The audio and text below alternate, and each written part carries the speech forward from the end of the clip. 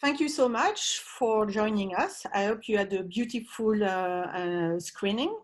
I'm very pleased to be talking with the director of the film, Monsieur Eugène Green, and we're going to have a discussion to talk a little bit more about the film you just saw. So it's something that I've mentioned briefly in the introduction. A lot of your films explore the good and evil in people. It's something that we find from nearly all of your work, you know, talking about films we've seen before. And the latest one was The Son of Joseph that played in the festival a few years ago in live, not virtual. So in this film in particular, you have a lot of opposition of good and evil, but also you have the mortal and the immortal. You have the duality presented with the twin brothers. So one is born a few minutes before the other one. You also have the man versus woman, as the goddess Mary, and the devil with the man, the devil and the monks. So, you know, a lot of like things are in opposition. So can you talk to us a little bit about the duality that you're exploring and that you find in the characters and also in nature, which is very present in the film? Yes, well, the myth that the film is based on is related, of course, is clearly expresses the theme of good and evil, but also through the goddess Mary, who is the great goddess in the old Basque religion before they became Christians. Mary is an expression of nature itself, and like nature, she is neither good nor evil. She can be, from a human point of view, either good or evil according to her mood. But the religious tradition among the Basques, since they had this former religion, pagan religion, and then they were Christianized, their religious thought became a sort of a form of synchronism, and so Mari was a celebration of nature, the sacrality and the sacredness of nature, but with no moral value, because nature can be towards humans either good or bad, nice or not nice. But Christianism gave them a moral framework to the idea of choosing between good and evil, and so these two religious traditions are present in the film. Mary, she has two sons, one of whom becomes Mikelats, becomes a disciple of the devil, and Atarrabi, who revolts against the devil. Both of them, for example, in the storm, the episode of the storm, which is found in all the versions of the myth, Mikelats asks Mary to bring a storm to destroy the crops and even kill people. And then Atarrabi, and she accepts to do it, and then Atarrabi convinces her not to do it. And so you see the both possible aspects of nature, who are both embodied in Mari. And of course, the other forms of dualism which you mentioned are all present in the film. And dualism is a form of oxymoron, which is something which is important for me because it was very important in Baroque culture. That is, an oxymoron finally is the closest that we can become to truth, because truth is not, as people think since the 18th century, something which is clear and absolute, but it always contains its opposite. I can say a lot more about that, but perhaps you ask me another question and I'll answer in a more precise way. That was actually an interesting answer, because you managed to go to the Baroque, which is a strong element of your theatrical work as well. But to continue a little bit on the Basque mythology, as well as the Christian tales that we found in this film, can you tell us a little bit more about the research you did to talk about these Basque tales or stories, which is mixed with traditional folklore also, and the song and dance that we can see either with the country boar or sometimes when the devils are dancing in the bar, which is pretty funny. And so it was mostly literary research, or like is there a tradition of oral tales, maybe more in the Basque storytelling, maybe stronger than literary, I'm not sure. And finally, to finish that question, I would like to know more about the origin of the great character, which is resembling like what we call Bigfoot or Yeti, which is Basajun? Basarun? Basayan. Basayan. Basayan, okay. Yes, well, for the research, actually, Basque literature goes back to the 16th century, but it's the old Basque literature of the 16th, 17th century is modern in the sense that it's European, in the sense that it corresponds to European literature in other countries. And so we don't find the Basque mythology in Basque literature or the old Basque literature, but it was transmitted orally. And I mainly base my research on the writings of an anthropologist who is also a priest, a Catholic priest, Jose Miguel Bandariaran, who was he was from the southern Basque country, but in 1939 he had to seek refuge in the northern Basque country because of the war, because in the Basque country the Catholic Church was on the Republican side, and many Catholic priests were executed by the Frankists when they took over in the Basque country. So he came to the northern Basque country, to the village of, in French it's Sar, in Basque Shara, and he did a lot of, there was still a lot of oral literature available. That is, people kept telling the same tales and the same myths, and so he collected them. There had all been earlier collections, but he was a very serious anthropologist, a real anthropologist, and he recorded different versions of the different myths. Fortunately, because today that oral tradition has been interrupted, but we do have his writings, and I based my research mainly on them. There are some other also specialists of Basque mythology, which I've read also, and so this myth, there are lots of different versions of it, but I took the main elements of the myth, and then as any writer or artist in any field who uses a myth, I adapted it to my own needs. I made my own version of it. So I added some things like the character of Udana and her daughter Ushoa, who are not in the original myth. And so the second miracle that Atarrabi performs, the resurrection of the little girl, is not in the traditional myth. The first miracle is the fact that he convinces Mari to make the storm go away.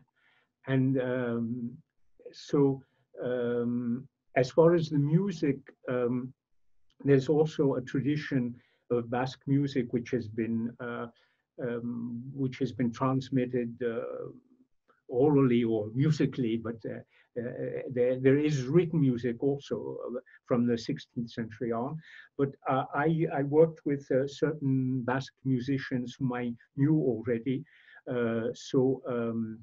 For example, the fandango, the dance that they do at the country ball, that was I met Antion Koruchet, who plays the tricky teacher, the Basque accordion, I asked him to compose a fandango. There are a lot of he knows a lot of traditional ones, but I asked him to compose one for the film, and that's how we got that music. The song at the beginning is written by Joël Merat, whom you see. He's a composer who lives in Bayonne, and whom you see in my Basque documentary, Faire la Parole.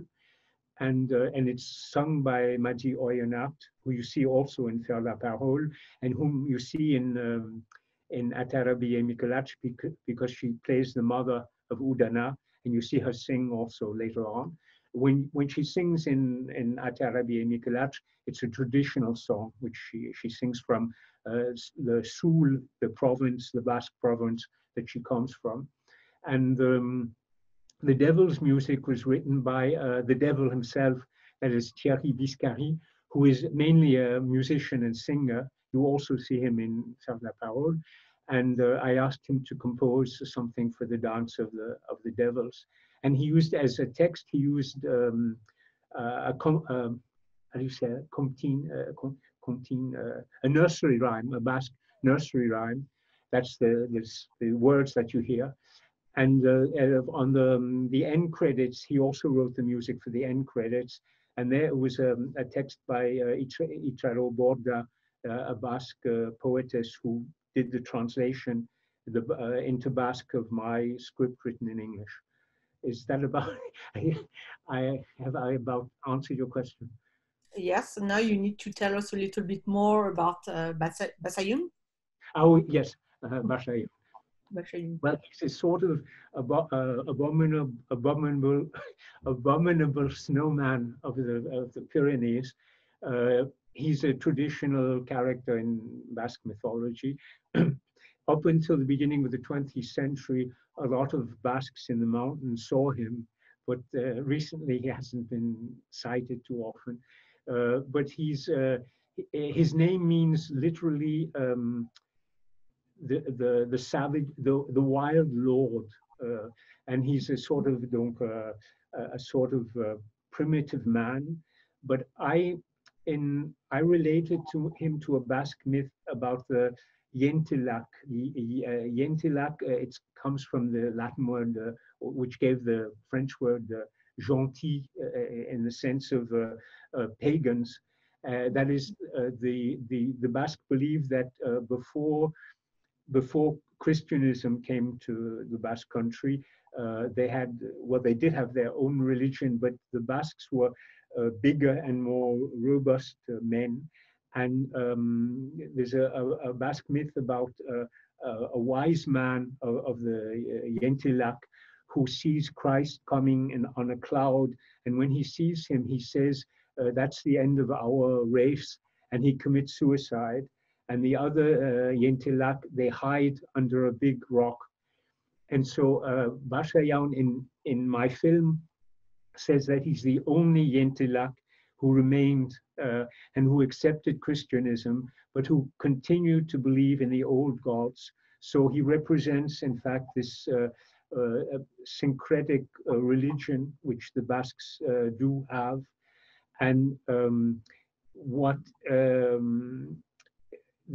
scene with Basayun, it's a bit complex what they say, but what the superior father, what do you say in English? The superior father in the monastery, he sends Atarrabi to see Basayun because he thinks he's perhaps the only person or being, in any case, who can help him. And what he makes Atarrabi realize is that he doesn't know, nothing is sure, that what he says is always mystery, and that's the greatest wisdom that he could possibly give him. And it's an opposition to the modern thought, which believes that reason is a sort of superior, actually has replaced God, and that reason is something which is absolute, which can bring us to absolute truths. But what Basayun knows and what he makes Atarrabi realize is that everything is a mystery, And that's what enables Atarrabi to accomplish the resurrection of the little girl who's dead. Thank you. I'm going to go maybe in a more practical questions now. You mentioned your documentary Faire la Parole, which I believe was the first time you worked in the Basque region with Basque people in talking about that language. Yes. But typically, this is a fiction film, so it's much different to get actors and to play. So I can imagine it must have been difficult to find actors, you know, not necessarily professional, as you worked with professional and non-professional actors before. But, you know, what's the need comes first? Is it to speak the Basque language, to be an actor, or to be able to combine everything? So I'm sure it was pretty challenging to be able to get this in the film, and it worked really well, but I'm sure it was very difficult. Yeah. So can you talk a little bit more about that? Yes, it was very difficult. Fortunately, I had a very competent assistant for the Basque language, Audrey Ock, who is already my assistant for Faire la Parole, and whom you see briefly in Faire la Parole, in one scene where you see me also in a bar watching one of the young people who's on television, and you see her briefly in the ball, in the country ball. She's one of the people. But in any case, not only she helped me with the language, but she was also my casting agent at first, because it was very complicated. It was logical that the actors that I would be looking for are in the Basque country, but I live in Paris. And so at least to make a first selection of actors, she went around, we put announcements in the newspapers and on radio, and she did auditions where just she had them speak and she filmed them. She had them speak in Basque, and then a little bit in French, and no, mainly in French or in Castilian, and then a little bit in Basque also. And she was also able to tell if they really spoke Basque well.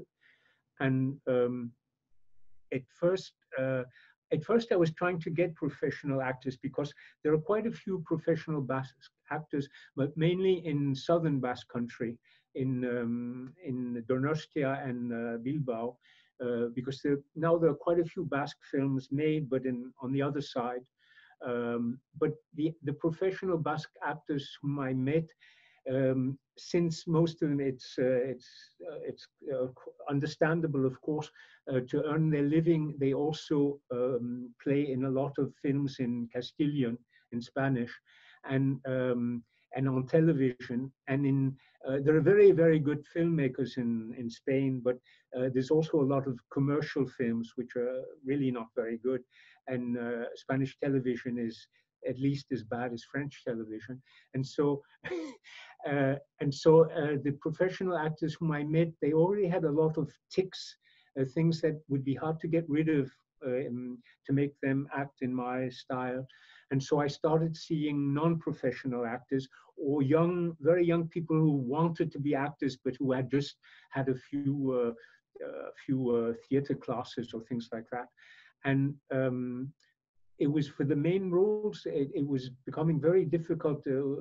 Audrey was showing me a lot of people, and I didn't see the people that I needed. And then there was one of them that was for the two brothers.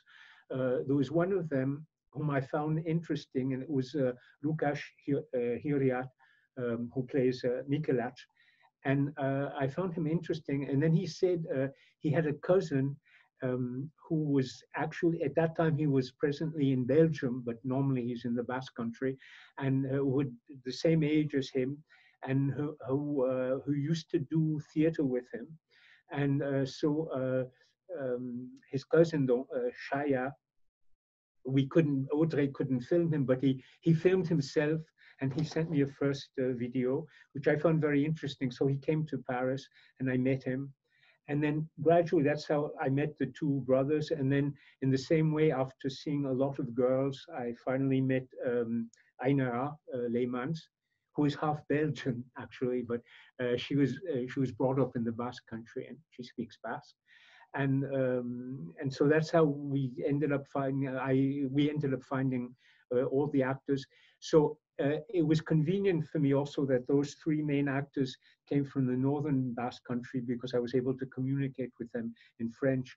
But Thierry Biscari also who plays the devil, but Pablo Lasha who plays the superior father, do you say? I don't know what to say. The father of the superior of the monastery. He's from the southern Basque country. He doesn't speak French, and many of the smaller parts also came from the southern Basque country. And so Audrey was also my interpreter. We did that in French and Basque, but it worked out very well. So were you able to direct them when they were shooting? You would use French, Audrey would use Basque, and for Castilian? Well, since Basque, I've studied the Basque language, but it's so difficult that if I don't have a year to do nothing else but learn Basque, I could never master it. But I know the structures of the language, and I have a basic vocabulary.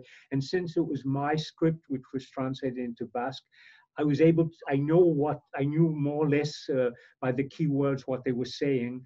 And I was able to hear the intonations also. And Audrey helped me a lot, but she was mainly for the pronunciation, because we decided that Basque is a language like any language in its natural state. It's divided into dialects and there are different pronunciations. But there is, since the 1960s, there's a form of standard Basque called Euskara Batua, unified Basque. And that's what the translation of Itxaron Borda is in unified Basque. And we wanted everyone to speak in the same way with the same Basque. So for the young people who had been scholarized, who had done all the schooling in Basque up until the baccalaureate, there was no problem because that's the official Basque that they use in school. But for people who had local accents, who sometimes changed a syllable in the words, Audrey was there like a policeman to make them pronounce correctly. And also she could hear the intonations and she knew the intonations that I wanted. So I could hear them also in generally, but together we managed to control them so that they spoke, they acted in the same way as the actors act in French or in Italian or Portuguese in my other films, which are in languages which I can speak. No, I'm sure it was difficult because the use of language in your film is always very, very precise. I'm sure as a director, but from the point of view of the audience, we notice each word, the pronunciation, the way, obviously the way they move, but the way they do the elocution of syllables. So I was wondering how you were able to get that same perfection in a language that you don't speak as well as like French or Portuguese or all the other language you speak. Yes, it was thanks to Audrey.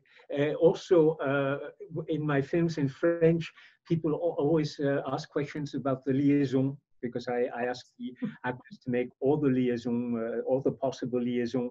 And in Italian, that doesn't exist. In Portuguese, there's just one liaison, which everyone makes automatically. But in Basque, there are liaisons, and the people don't make them automatically. So we had the same emphasis to make them make the liaison correctly. I knew the language was important, but I missed out on the liaison as I do not speak Basque. But I'm glad they were there and corrected. There's I love both actors, and I think you were very lucky to find, I guess, cousins to play this role of the two brothers, because they had, I guess, to be close in age. They don't have to be similar, but they need to look like a little bit for the movie. But I think a lot of the sincerity that comes out from, especially from Atarrabi, we really follow. It's the way you do all these shots, and you use a lot of close-up or like medium shots, and we see his face all the time. That is in a way like not moving, but very expressive with his vision. So you can see him talking without moving. And it's why I find it very touching and very moving. So can you talk a little bit about your preference to use this type of shots specifically in that film? Yes, well, in general, what I'm trying to do when I film something, whether it's a person or an animal or an inanimate object, is to capture the spiritual energy which is in the subject of the shot. And when it's the heart of my films, it's always people, of course, so actors. And what interests me most is their inner life, their inner feelings, and their spiritual life. And I find that most of the times, not always, but most of the times, the best way to capture that is from the face. So I use a lot of medium and close-up shots, and it's one of the stylistic aspects of my films since my first film, since Toutes les Nuits, that in a conversation I film both people who are talking, and when we edit, we change the shot for each réplique, each line, and so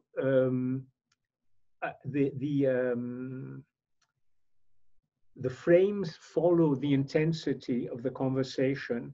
And so often when the conversation begins, there are normal shots, that is, with one of the character who isn't speaking, you see part of his back or his shoulder. And so the character who is speaking looks at the character that he's speaking to.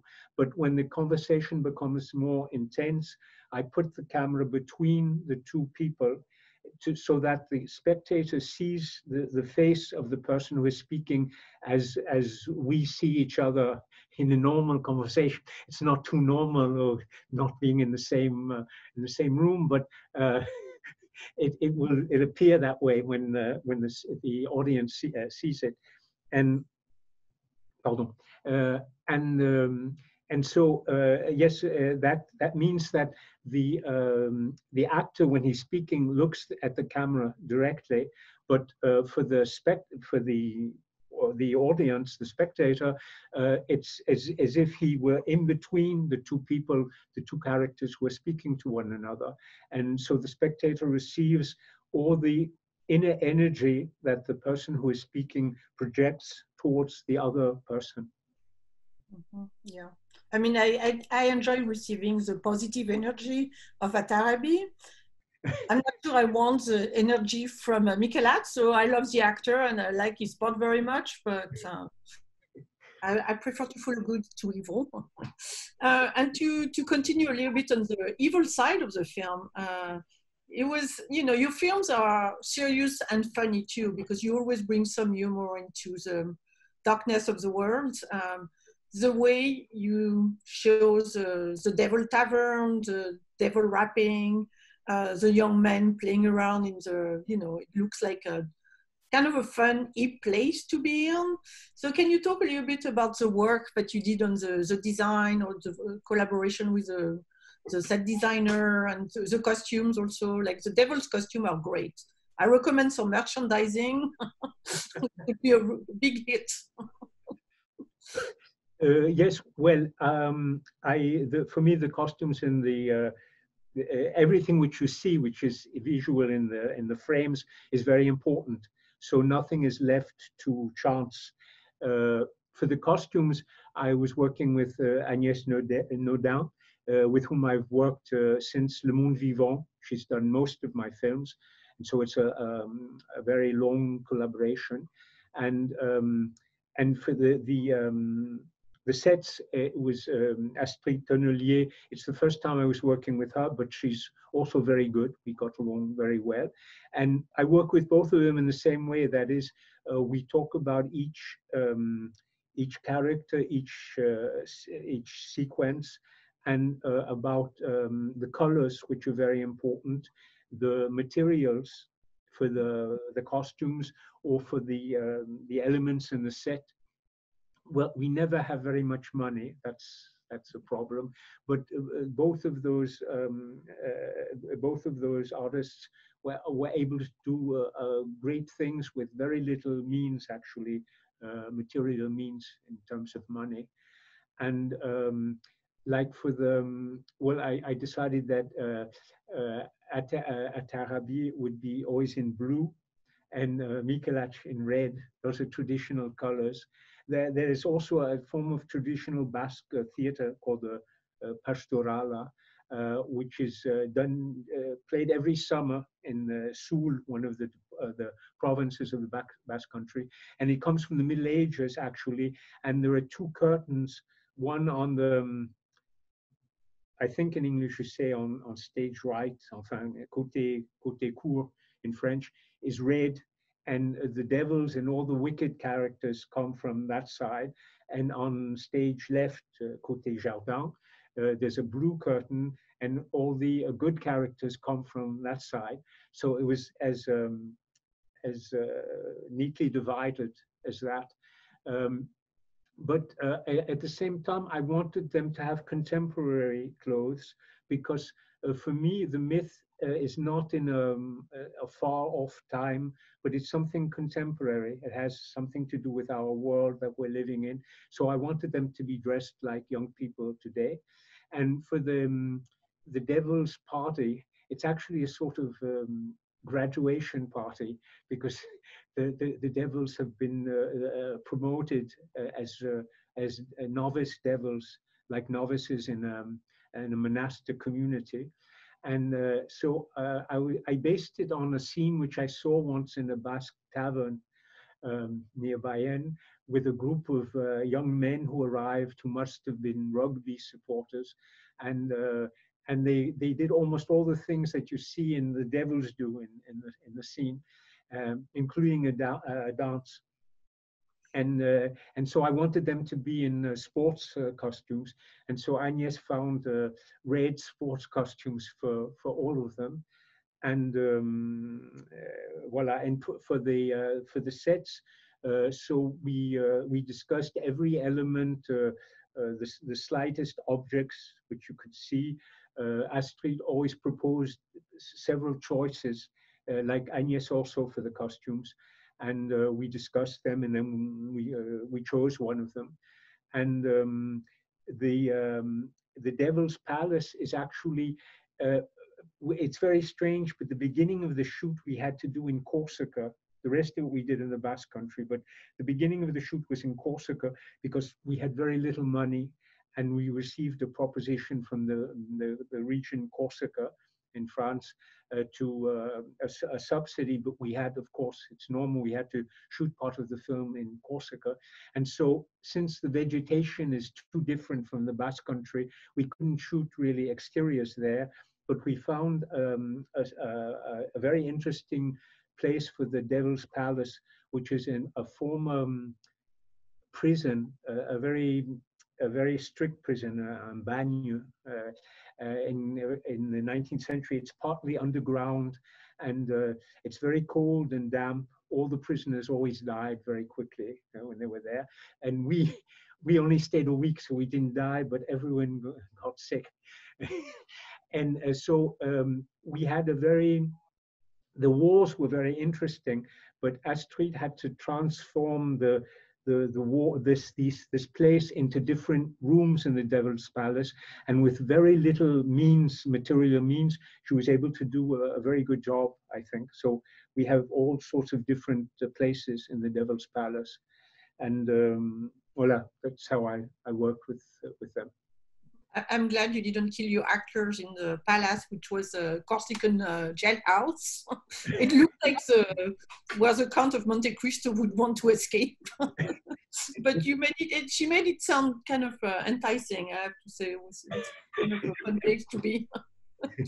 And I wanted to finish on the sense of timing because, you know, like mythology or religious stories, the sense of time can sometimes be very far apart and sometimes very close. And you put it back in a contemporary setting with, you know, like you mentioned the costumes. Like the opening of the film is contemporary. There's the roads and, you know, the cars.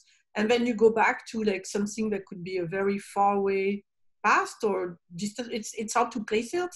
So you work within the context of time within the film, but it's also present. It's, you know, so can you talk a little bit more about the sense of time that you put in the film? Yes, well, that was, you resumed it very well. It's a myth, and a myth is something which is out of time, actually.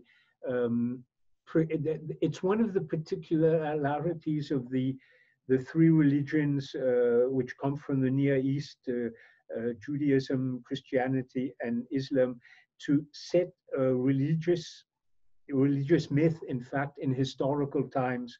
But in all other civilizations, myth is always out of time. It's its own time, actually. It's before the beginning of historical times. And I wanted to make the audience feel that this myth has a meaning for them, that it isn't something which is a story which takes place in some faraway period, but it's something which has a contemporary meaning. And so that's why I began, the beginning credits are on images of the Basque country. Today, we go from Saint-Jean-de-Luz in the northern Basque country towards Donostia, which is in the southern Basque country. And then even once the story starts, in the devil's palace, the devil has video surveillance. I don't know how you say that. He has video cameras to survey, to watch over Atarrabi. He listens to rap music with a Y on his head, and so. And also he's been to a business school, and he learned, it must have been a business school in Harvard or Connecticut, because everything he learned is in English. He says, you get what you pay for, and a deal is a deal. So I wanted to express the contemporary meaning through I wanted the audience to feel the sense of timelessness, which at the same time is means that the present of the myth is also the present of the audience. And yes, well, I could say other things, but it would be too long, so I'll stop there. You can keep the rest for another movie. Well, I wanted to thank you for talking with me today. I'm really, really glad we were able to connect in this unusual time. I love the film, so I hope the audience will feel the same. It was a pleasure to have it in the festival. And it was great to talk to you from Paris. I recognize the beautiful red seat of the Unifrance screening room, where I saw many films. So thank you very much, Eugène. Thank you very much, Florence. And I hope to see you in person soon, hopefully for, you know, the next few months. Once is always hopeful. I hope so too. Thank you.